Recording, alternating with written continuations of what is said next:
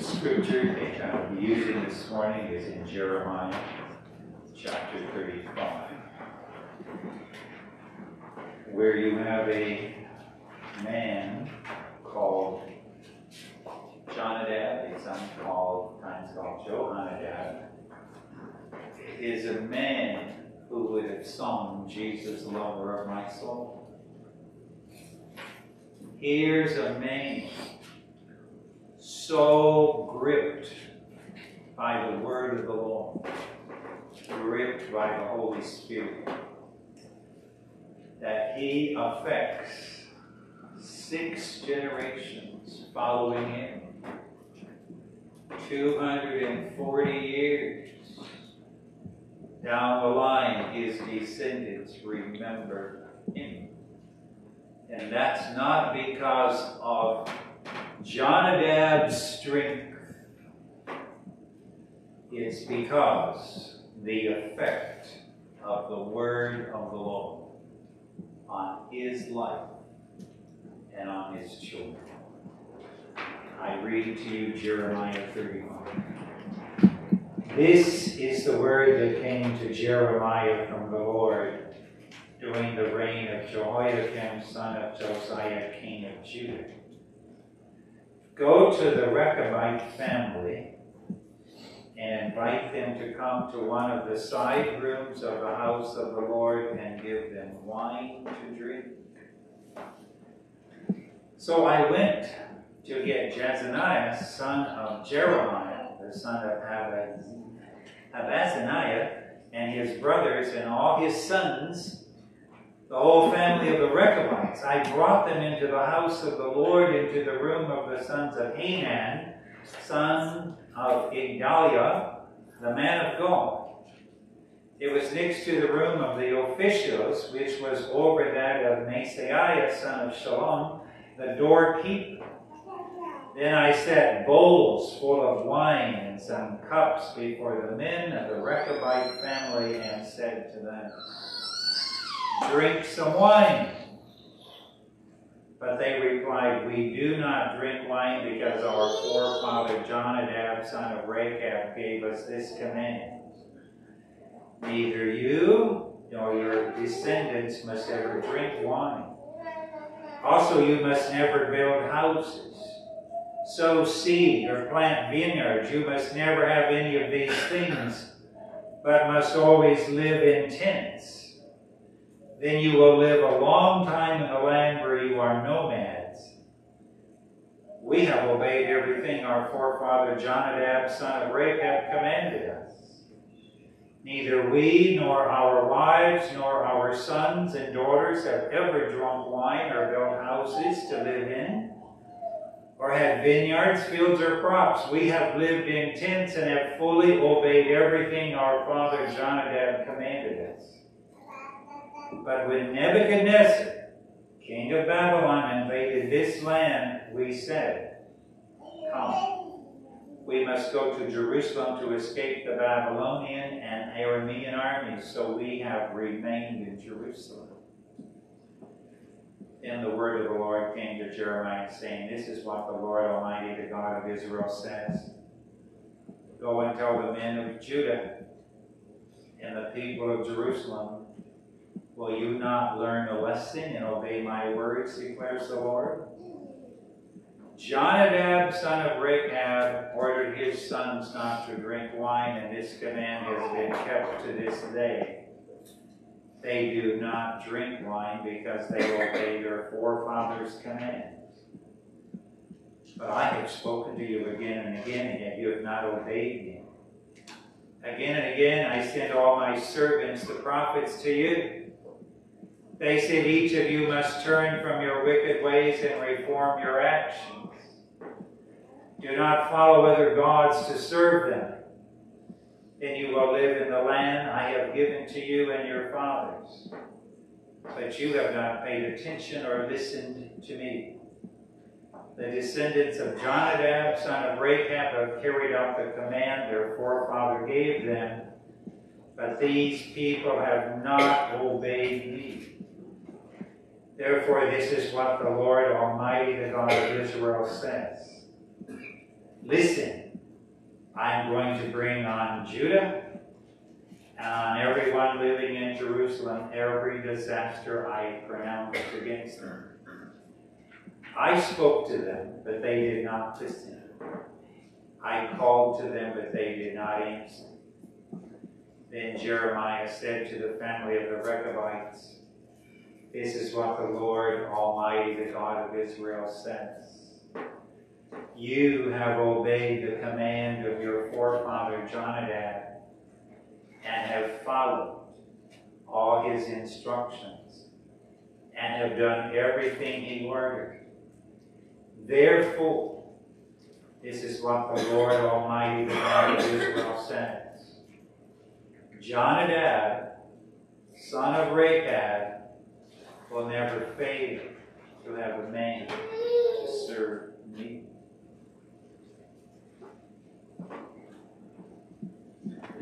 You should also have your Bible open to 2 Kings chapter 10, which I'm going to be referring to as well, because that is where you're going to read about the first time we meet Jonadab, where he's called Jonadab, son of Rechab. That is in 2 Kings chapter 10.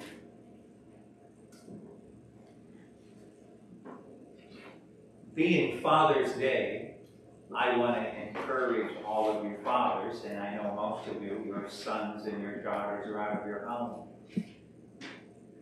But being a father is not a part-time job. You are still a father. No matter how old your children are.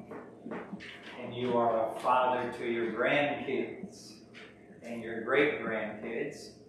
And you young men sitting here, you are going to be a father someday by the will of the Lord.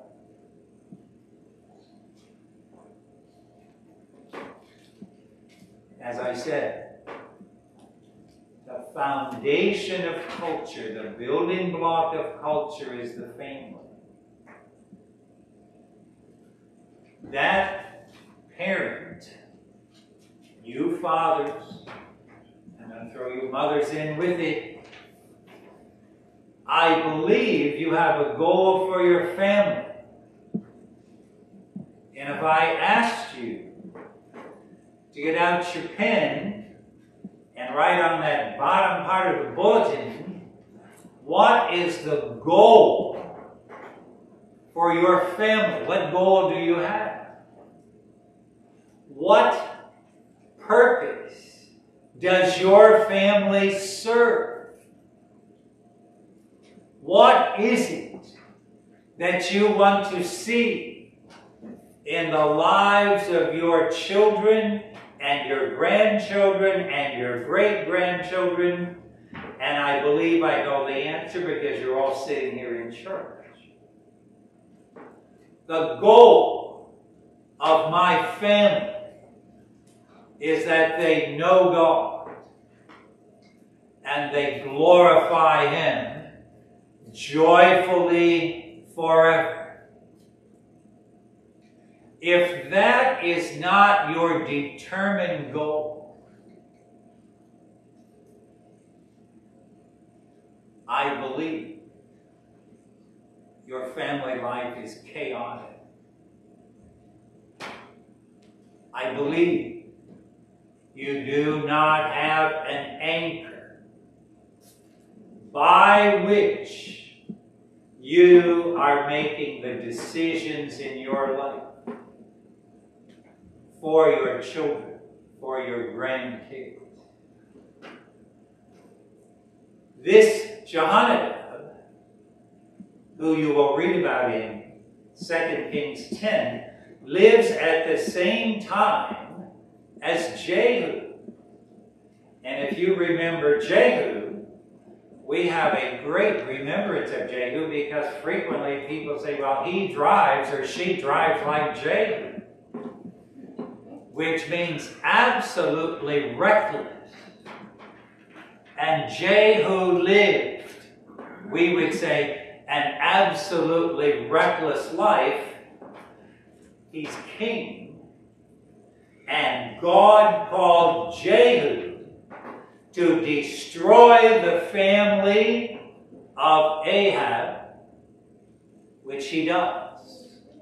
First part of chapter 10, he has the 70 sons of Ahab that are still living, all arrested, their heads are cut off, and placed in baskets, and placed at the gate of the city. But there's still some other effect of the family of Ahab, and that is Baal worship. Baal worship is humanism. It's the belief that man is able to control his environment. Man is able to decide what is right and what is wrong. In Baal worship, it was very sensual. There were prostitutes, male and female, at the temple. And by making use of the prostitutes, your corn and your beans and your cattle and your sheep would reproduce abundantly. And this worship greatly, greatly influenced Israel. And many Israelites fell in disobedience. But in the life of Jonadab, you'll see him, and first here in verse 15, Jehu meets him and says, "Are you for me? Are you against me?" And Jonadab says, "I'm for you. Because I want this to be upfront with you. The word of the Lord is effective in the life of Jonadab. We don't know much about him, but we believe he heard Elijah. We believe he was there on Mount Carmel when the contest between the Baal and God took place. He saw the fire come down from heaven. He witnessed all of God's presence, and that really determines who a man is. Those who know God, not know about Him, but know Him. Know the prophecies of Elijah and Elisha, knowing that God is going to bring Israel under the curse of the covenant.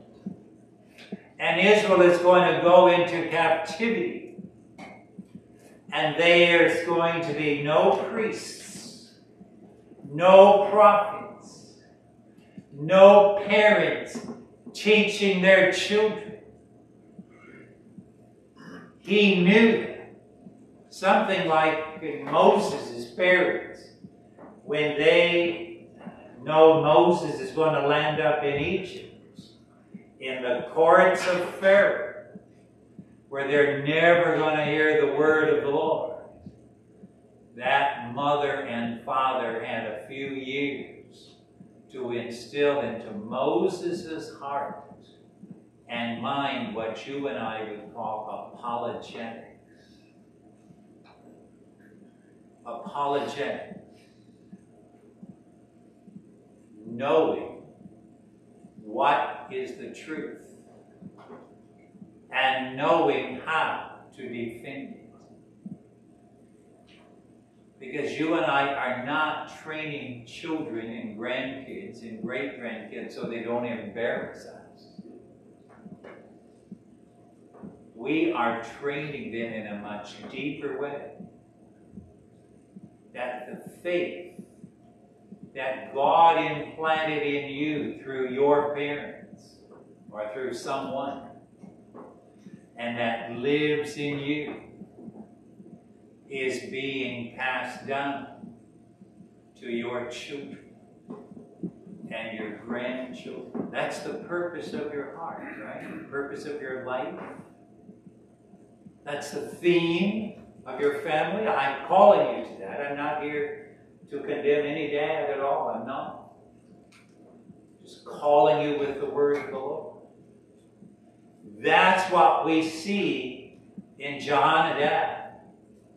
And so when Jehu says, you come with me, we are going to destroy Baal worship. You remember that story. It's in 2 Kings 10, where they call a great worship to Baal. It's going to be a great worship. Every worshiper of Baal must be here. If you're not in the temple, we're going to kill you, because we're going to honor Baal. And by God's word, remember, God's word works in the believer and the unbeliever. There's no one that is not functioning according to the word of the Lord in their life. It says in verse 21, the word went throughout Israel, and all the ministers of Baal came, not one stayed away. That's God's work. God works in the lives of some to bring him, to change their hearts, and they love him and they know him. Their lives rejoice in him. There are others whom God gives over to disobedience. That's the word of the Lord. He doesn't intend to save. Like Jonathan Edwards preached so effective. The unbeliever is there to bear the wrath of God eternally. God isn't trying to save them. Their purpose is to bear the wrath of God. These worshippers of Baal, whom God has given over to disobedience, to live in darkness, they all come to the temple, and they're all given robes. And then Jehu says, Jonadab and all of you, check. There may be any worshipers of God in here. Double check. And then they slaughter every prophet of Baal. They're all destroyed. And Jonadab is in there killing them. That's who this man is. This man, the effect of the Word of God, he sees there is no compromising with unbelief. Stand firm. Put on the whole armor of God. And what you and I teach the next generations, all of that is rooted in only one thing, and that is in the Word of God. Jonadab is participating in this by the effect of the Word of God in his life. And you see the temple is destroyed. And you look at verse 21, the temple of Baal becomes a public toilet. By the grace of God, he is a man that I believe is a man we need to model as fathers, as mothers, young people. Because we live at a culture, at a time where the church is collapsing. And it collapses because of the fathers in the church. I'm not talking about this one. By the grace of God, I appreciate every father here that I know. I need you. We need you. You strengthen us. You encourage us. You inspire us. You motivate us. Praise God. I don't know whether you listened to the news about the synod this past week. by the grace of God, the synod maintained its stance on human sexuality that it decided last year. And when you read the report, you know what they said? It's the younger pastors and the younger elders who are maintaining, who have this wonderful blessing of truth. That really encourages me. I have been discouraged looking at the denomination, not looking at this congregation. You strengthen me, and I think you and I strengthen each other. Now, when you get in the 35th chapter, this Father, in whom the Spirit of God lives, you read about him in verse 6. His descendants, now I want you to know we are 6 generations from 2 Kings. We're 240 years down the line. Got that? This family is tested by Jeremiah.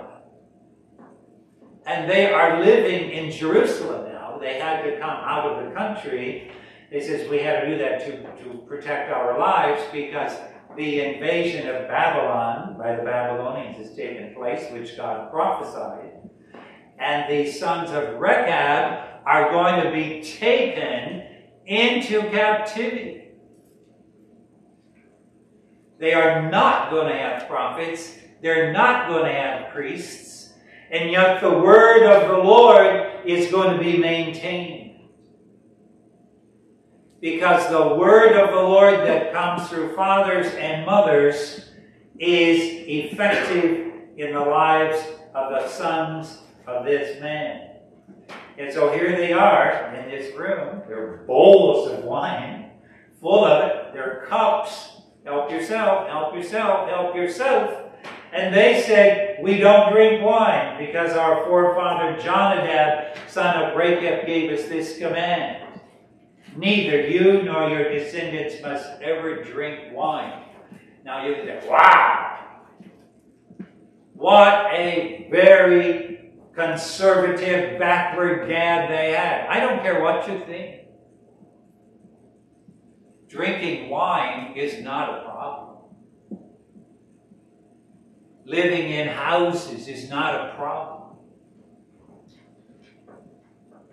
Having a vineyard is not a problem. Jonadab knew, if my family is going to live in the comfort of the knowledge of the Word of God, if the Word of God is going to be effective in their family, I am going to have a counter-cultural home. And this is what he decided.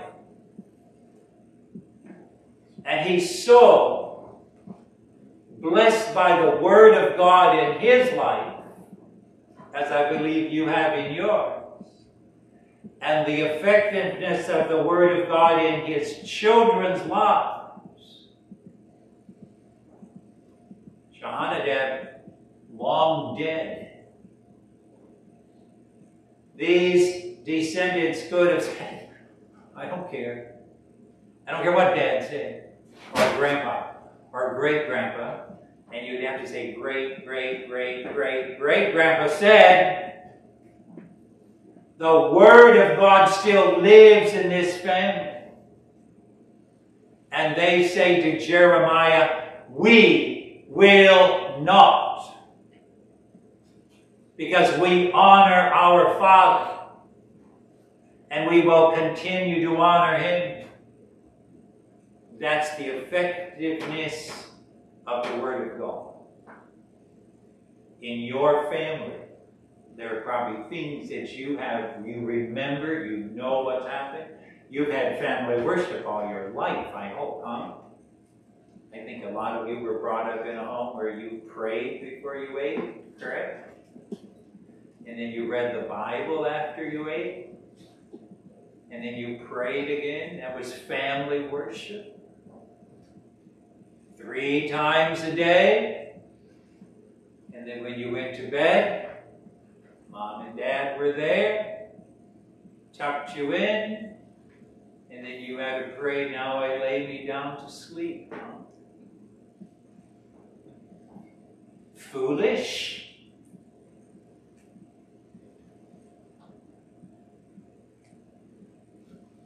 The word of the Lord. It's wonderful. You and I live in a culture whose goal is to destroy the family. That's its goal. They want to reinterpret marriage, your understanding of gender, the legality of the gay lifestyle, transgenderism. It's all summarized in the rise of the self. It's all about me, my desires, my life. And there is no one that's going to stand in the way of me fulfilling me. That's what you see. And for that to become ingrained in culture, Dad and Mom have to be bulldozed out. Because you're the only thing standing in the way for this immorality to blossom. May God give you, dads, grandpas, great-grandpas, whatever you are, grandmother, wife, and you young men, may God give you the wisdom. May God give you the power. May God hold you steadfast in the Word, so that your children walk before the Lord all the days of their life. We don't know what happened to the family of Rahab. We know they were brought into captivity. But God says at the end of Jeremiah 36, you have obeyed the commands of your forefather, Jonadab, have followed all his instructions, and have done everything he ordered. Wow. Because God is in them. Therefore, this is what the Lord Almighty, the God of Israel, says. Jonadab, son of Rahab, will never fail to have a man to serve me.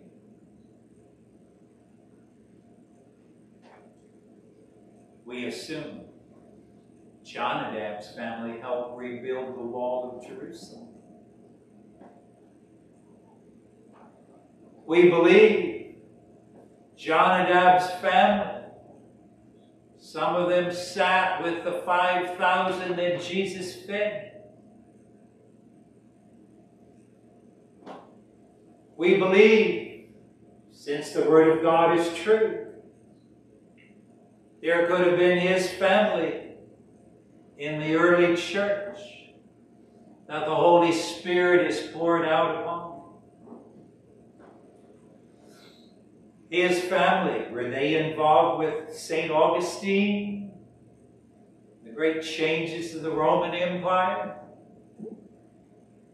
Were they involved in the Reformation? Martin Luther? John Calvin? Did they come to the shores of America with the Pilgrims? We don't know. But the word of the Lord is saying this very moment, there are sons and daughters of Jonadab in the church, building, strengthening, encouraging, motivating, comforting. May God bless every one of you fathers. And you have sons and daughters that are physical, you have them spiritual. May God bless you, and may you live to see the faith in your children and your grandchildren and your great-grandchildren. Amen. Our Father, we praise you for parents in whom your Spirit lives, whom we look to, and their wisdom, their leading, their guiding. It's not only their words, it's their life. How they live, how they love. We know your grace and your mercy through them. We pray that you continue to bless every father in this auditorium who's listening to this message. May you grip them with the purpose of their fatherhood, that they are there to train sons and daughters and generations to come to know you and to glorify you. We pray also that you will bless Bethany Kniford. We pray for your blessing on this little baby. Blessing for wisdom for the doctors.